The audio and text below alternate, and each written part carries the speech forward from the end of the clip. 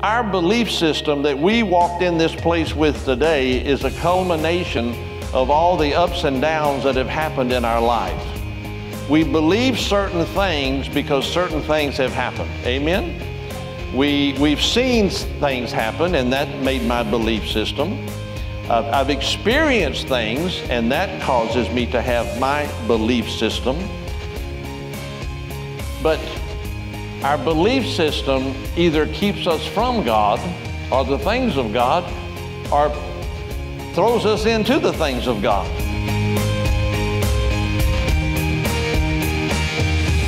Amen. Father, in the name that's above every name, Lord, we humbly come to this time right now, Lord, to open your word. We thank you for your grace. Amazing grace, Lord. Saved a wretch like us, Lord, that even while we were yet sinners, grace made a way. We thank you for today, what you've already done and what you continue to want to do in our lives today, Father, as we, your children, come into this place, Father, to give you honor and glory and to thank you for your goodness and your grace. So we now sit with ears and eyes that are open to hear what you're going to say to us today. So for that, we praise you and we just thank you for it in Jesus' name. Everyone said, amen. Amen. Thank you, Lord. You may be seated. A scripture that I want to share briefly, you don't need to turn to it. It's Proverbs 23:7. As a man thinketh in his heart, so is he. In praying and seeking God during everything that's going on in the world. Harvey, Irma, earthquakes in Mexico. I was sharing with Mary Jean, they showed a story of a lady in the earthquake in a building that had fallen down on her. And they found her 24 hours earlier, and all they could find was her leg. And they were talking to her, and she started waving to them with her leg.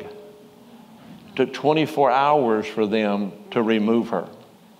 But she's alive with just something. Very little damage. I want to talk this morning about our belief system. What do we really believe? If you look at a definition, it says, a state of mind in which a person thinks something to be the case with or without evidence to prove the case. A mental representation of an attitude positively oriented towards the likelihood of something to be done. Our belief system that we walked in this place with today is a culmination of all the ups and downs that have happened in our life.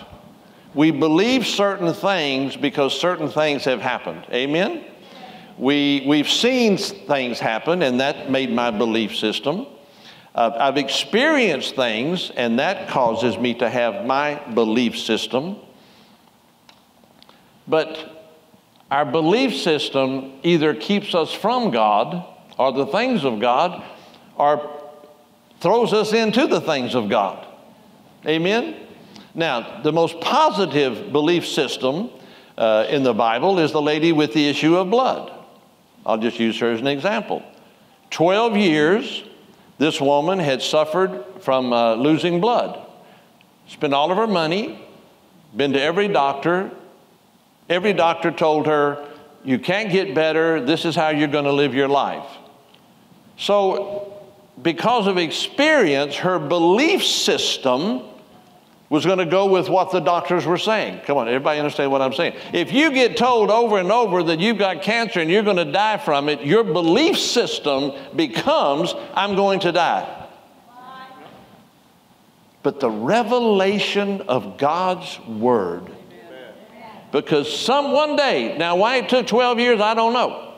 But one day, this woman heard about Jesus, the healer. And her belief system hit the revelation of God's Word. And she said, if I might just touch the hem of his garment, I shall be healed. Her belief system went from one of death to one of life because of the Word of God. Are you understand what I'm saying this morning? Without the Word of God, we are going to be ruled by our belief system. Without the Word of God.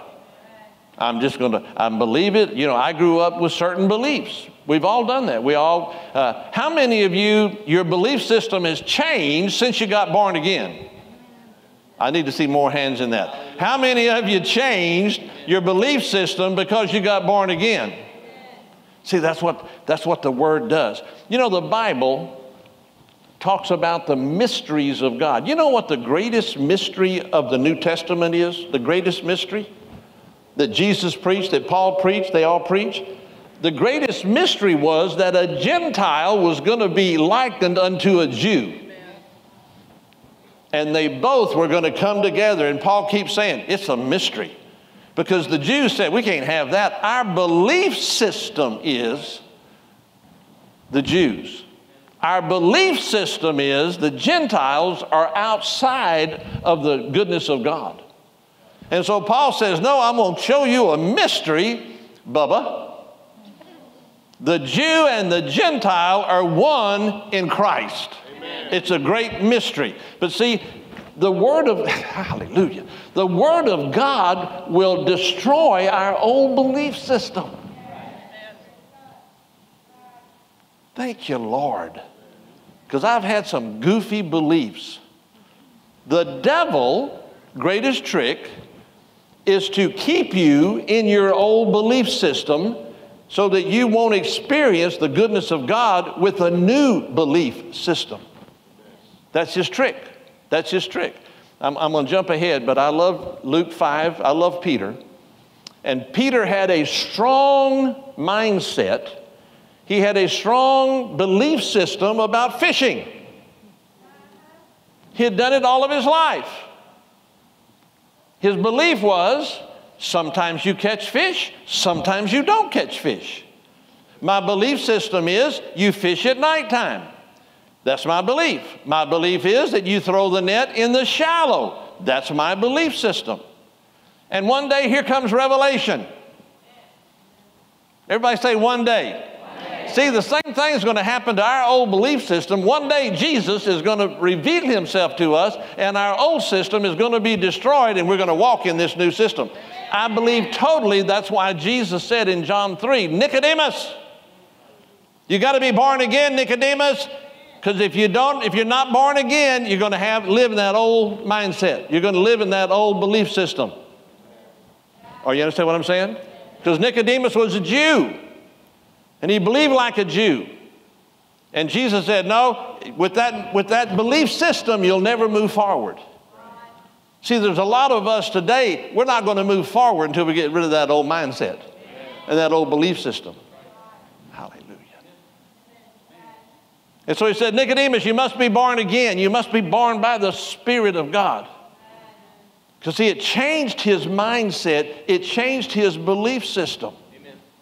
People that believe they were born that way, and that's why they are the way they are today. Okay? How many know? A lot of people believe that. I was born this way. That's my belief system, so that's why I am. Well, that's why Jesus said you got to be born again. Because when I'm born again, I got a new system. I got a new way of thinking, and it's revelation of God's Word. Thank you, Lord. Where was I? Peter. Peter had a mindset. I'm going to get to Paul in a minute too, because he was zealot. But one day Peter is confronted with revelation. And he's fished all night and they ain't caught nothing. Here comes Jesus preaching. And there's such a throng of people that they're pushing him into the Sea of Galilee. And so he says, Peter, can I use your boat? He said, might as well. It's not doing me any good. So it says that Jesus got in the boat and preached to the people. And when he got through, he's all through, and you'd think he'd just walk away, but he didn't. And he said, Peter, look at me, boy. Launch out into the deep and let down your net for a mighty catch. Now here comes the old mindset. See, something new has been presented to me. Something new has been presented to me, but hey, I got my mindset. This is the way we've always done it. Amen. This is my belief system. Jesus, I'm a fisherman. I know how to fish. I know when to fish. I know where the fish are. I know the net. I got all that. I got the boat, the whole enchilada. Amen. But something, because Jesus said it, it broke the power of that old mindset. Amen. I can say hallelujah to that. Amen. It broke down and destroyed that old belief system in Peter, and he got to the place and he said, however, everybody say however. However, at thy word. See, that's where we've got to get, to destroy that old mindset or that old belief system. Like the woman with the issue of blood. Don't know what happened to her, but boy, she heard something good. If I might just touch the hem of his garment, I shall be made. See, her, and she had 12 years. I mean, I'm sure she said, well, I'll never be healed. I'm never going to get any better. I don't have any money. Nothing's ever going to happen. But the revelation of the word penetrated her heart. And she said, if I just touch the hem of his garment. A new belief system that's not a partial belief system, but a solid, she was going to get it. She was going to get it. She was going to get it. But see, when that happens, this is what's so neat about Jesus. When that happens, when someone says, I have a new mindset, I have a new belief system. My new belief system is if I touch the hem of his garment, I shall be healed. That was her new mindset. And when she touched Jesus, it made him stop. See, there were a lot of people touching Jesus. Everybody's touching Jesus. Let me get a little touch here. Let me just touch here. But their situation was the same. Their mindset, their belief system was, well, maybe he will, Brother Mike. Maybe he won't. I don't know. Maybe it's not my time. I don't know. Maybe he likes her more than he does. See, that'll destroy. But this woman was so firm and zealous. And it caused Jesus to stop. People are bumping into him, wondering, well, why are you stopping? And he said, someone touched me. And they said, excuse me, Jesus, everybody's touching you. Right. He said, no, someone touched me. I felt the power of God. When we get to that place that we have a mind change, when we have a new belief system, all hell is going to break loose. And he said, something caused me to stop. The power of God came out of my body. Because she had a change of heart and her mindset changed. She said, when I touch him, I'm going to be better. When I touch him. The story of a little boy, I think Charles Capps tells this years ago. There was a little boy that was crippled. He couldn't walk. And mother took him to a tent meeting, and a preacher was there. And the preacher was preaching. Then they had a healing line, and they said, who all needs healing, come up. And the mother had to carry the little boy down because he can't walk because his feet are crippled. And the evangelist laid his hands on him. And he said, Father, in the name of Jesus, I just ask that you heal this young man right now in Jesus' name. And the little boy heard it. The little boy heard it. On their way home, he says, Mama, can we stop by Walmart? And she said, darling, well, why do we need to stop by Walmart? He said, I need to get me a pair of shoes. Hallelujah. And she said, what son? She said, the man prayed over me and told me that I was going to walk, so I need to get me a pair of shoes, Mama. They stopped at Walmart. He said a pair of shoes cost $13, which it broke the mother. It broke the mother. But she bought her boy a pair of shoes for $13. They went home, they put the shoes by his bed. He got up the next morning, he put on some socks, and he put on the shoes, and he started walking because the man of God said, you're healed in Jesus' name. See, that's a total change of experiences. It's a total change of the way I used to think. Nicodemus, you got to be born again, son, so that you can see the things of the kingdom, so that you can walk into the things of a kingdom. It's a total belief in the things of God. The Apostle Paul that makes a statement about the Apostle Paul. They said he was a zealot for Judaism. When he heard about Jesus and the message and what people were preaching, he said, give me the authority to go throw them in jail. Let me go do that to them. This is wrong because it goes against my belief system. Amen. This is what I believe. He said, give me a letter. So he went to Damascus to get a letter of authority where if he ever met a Christian, he could throw him in jail. He said, this is my authority. I'm going to throw you in jail because that's not right. He had a belief system. He was a zealot. It said it was fanatical and uncompromising.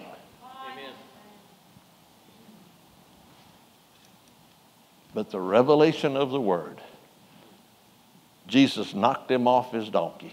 Amen. Now here's if you think, well, I can't change my mind. My belief system is this. Well, I'm telling you, Jesus can take care of your belief system in a heartbeat. Amen.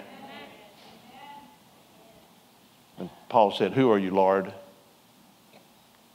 He said, I'm the one you keep kicking down the road. And Paul said, what would you have me to do? This man that was a zealot, fanatical, uncompromising about the Jewish faith in a heartbeat, went to be fanatical and uncompromising about Jesus Christ. Amen. He can do the same thing for us. Amen. Hallelujah. Give the Lord a hand clap. Thank you, Lord. It's all about changing our attitude and believing what we've always been. I think of people that, if your daddy always tell you were dumb and stupid and you never amount to anything, you form an opinion about yourself. You have a mindset. This is my opinion. This is what I think about myself. But then somebody goes to a meeting and they find out that Jesus said, you're the apple of his eye. Someone tells you you're the head and not the tail, above and not beneath. It says you're the apple, you're the best looking thing I've ever seen. When that becomes revelation, then it wipes out all that bad negative junk that's been told to me.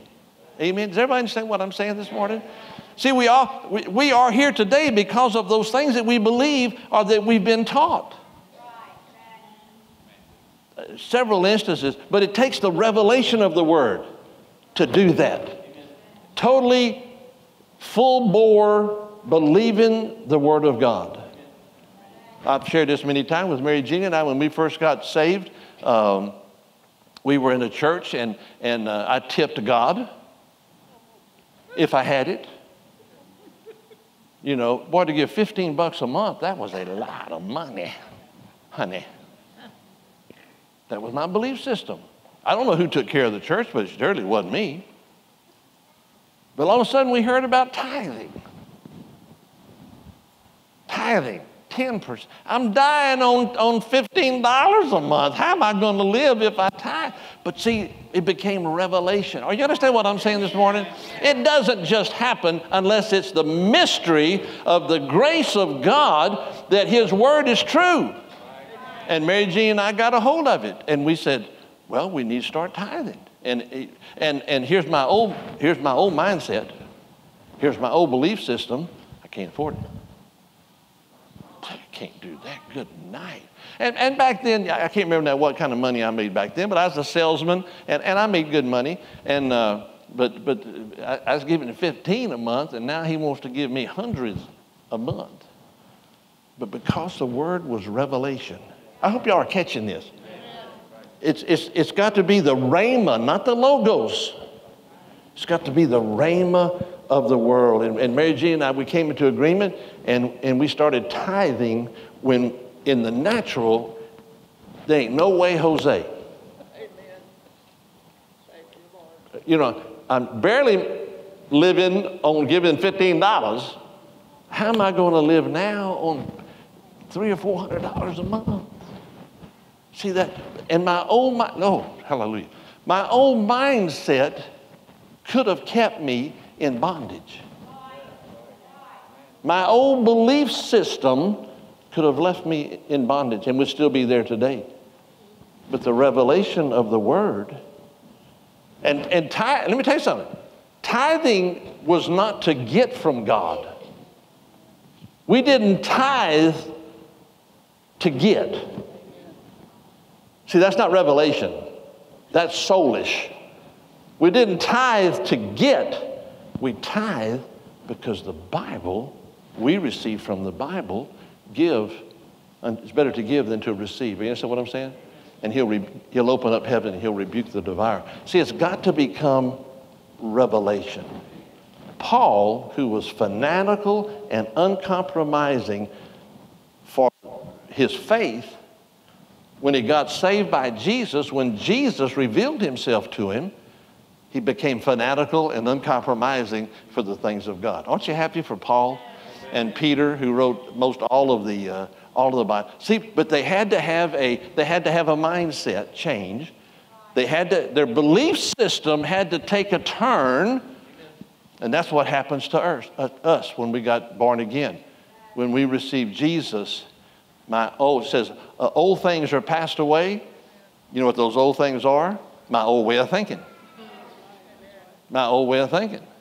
It's no longer, are we going to make it? No, my mindset now is, my God shall supply all of my needs. I can do all things. Where before, I can't do nothing, Fidel. I can't do nothing. But no, I can't do. I can do all things through Christ, which strengthens me. Amen? The revelation of that word comes in and changes us. See, Genesis chapter 3, Eve in the garden. She had a belief system. And the devil asked her, what's your belief system, girl? Well, my belief system is that we have all of this. We have all of this. But that one tree right there, don't go near it, don't touch it, don't eat it, don't sniff it, don't smell it, no nothing. That's my belief system. And I believe because if I do, I'm going to die. And the devil comes, you won't die, darling. You're just going to be smart. See, that's what the devil wants, is to keep us or to break our belief system. You're praying for someone to be healed and they die. It'll shake your belief system. And the devil comes to you and says, see, there, it doesn't work. I say, well, devil, let me tell you something. It does work. And there's a special place for those that die in faith. There's a special place for those that die in faith. And it doesn't shatter my faith at all because my belief system is solid. What's going to happen to the economy? I don't care, but my belief system is solid. What's going to happen when the doctor gives you a bad report? My belief system is in Christ and it's in His Word. Come on now. Isn't that right? That's my belief system. Someone wants to say. I was with a man yesterday and he said, well, I believe. He said, yeah, but that's totally contrary to what the Word of God says. Well, I believe this and then this. Where'd you get that from? Well, I just believe it. Well, no, but the Word of God says this, and this. See, people are going to believe some junk unless the revelation of the Word comes to them, and that's where we are. Amen. We put the revelation. We say this is the revelation of God's Word. Let me finish with this. Our old man says this, do unto others as they've done to you. Tip, don't give. Overcome evil with more evil. Hate your enemies. I'm not a sinner. I don't kill or steal. See, that's our old mindset. But my new man says I can do all things through Christ, which strengthens me. My new man says, do unto others as you would have them do unto you. My new belief system is love your enemies. Pray for those that persecute you. See there? See, our mouth changes. I don't still speak that old belief system. When someone asks me, and I've got a bad report, my report is, my God is able. My report is, God, that nothing's impossible with God. You see what I'm saying? That's the voice of this new creation that we are, that Jesus said to Nicodemus. You're born again, not by the world, but you're born again by the Spirit of God. And you've got the revelation, and you can receive the Word of God, and you can take it to the bank and say, this is my belief system. Amen? Amen. Stand to your feet with me this morning. Hallelujah. A lot of people say, well, my belief system is that nobody goes to hell. Well, that belief system will take you to hell. Come on now, we hear people say that all the time. Well, He's a loving God. He's going to send no one to hell. The other belief system is, well, everybody, Buddha, Hare Krishna, Jehovah Witness, all of these people, they all have a way to heaven. Well, if it doesn't include Jesus, they ain't getting on the boat. Come on now. Amen? Our belief system is what the Bible says. There's only one way to the Father, and that's through the Son. We're not trying to exclude anyone. We're just trying to get more people in the boat. That's my belief system. Now, a lot of these other beliefs, they sound really good. Just like it sounded good to Eve. See, it sounded, ooh, that sounds good. But it isn't good. It'll kill you. Someone tells you, well, you can't do that. Well, no, the Word says I can, because nothing's impossible with God. I love speaking about things that seem like someone said it's impossible. I love to get in that conversation where someone said, well, it's impossible, because you can come back and say, well, I don't think, not on my watch. Nothing's impossible to him that would believe. But see, that's the revelation that causes this new belief system to flourish. Are you understand what I'm saying? See, it's the revelation of God's Word that changes my old way of thinking. I used to believe that healing was for someone and that God had special people. And He only heals special people. Did everybody ever think that? No. God's heart is to heal everyone. Thank you, Lord. This is going to hit you about 2 o'clock this afternoon. Amen. Bow your heads with me. Father, we praise you. Lord, if anyone has come in this building, Lord, with that old opinion, the old belief system, Father, Lord, I just pray today that your word, the revelation of your word, will open them up to, Lord, whatever they're believing for, whatever they're asking for, Lord, that you would reveal to them that you are the answer and that you do have for them, Lord, the desires of their heart. Is anyone here this morning that would raise your hand and say, Pastor, I want to know that revelation of Jesus. I want Jesus to become real to me as he seems to be real to you this morning. Is anybody here that would raise your hand and say, Pastor, would you pray for me? I need Jesus in my life. Thank you, Lord. I need Jesus to be part of my life. I need Jesus to forgive me of my sins, to cleanse me from all unrighteousness. Oh, and have faith to know that he does that. Oh, that he wants to do that in Jesus' name. One more time, anyone else that's here this morning will raise your hand and say, Jesus, come in and take over my life. Everybody, let's say this. I surrender, to your will, for my life. In Jesus' name. In Jesus' name. For you that raised your hands, would you just run up here real quick? Just come up here real quick. Just come real quick. That's the first step of faith that you'll take. Come up here, ma'am. You raised your hand. Come on. Come on. Come on, mama. Come on, mama. You raised your hand. Come on. Thank you, Lord. Thank you, Lord. Thank you, Lord. Anyone else? See, the Bible says, I'm going to talk to my daughter right here. She didn't do anything Because the Bible said it's the Spirit of God that draws us. It's just like he threw a rope around her this morning. She'll say, well, no, I walked down that aisle. No, no. The Spirit of God loves you so much, he walked down with you. Put your hands out towards her. What's your name? Chris. Chris? Father, in the name that's above every name, I just pray over Chris right now. Father, we thank you for the revelation of your word, how it changed his life. Like you told Nicodemus, you're telling Chris, Chris, you must be born again so that you can walk and talk and enter into the kingdom of God. And so we've already prayed, Lord, to forgive us of our sins. Cleanse me from all unrighteousness. I'm a new creature in Christ. Did you say that prayer a while ago when we all said it, Chris? Thank you, Lord. Father, I receive Chris right now. The whole congregation, we receive Chris right now. Thank you, Lord. She's a new creature in Christ.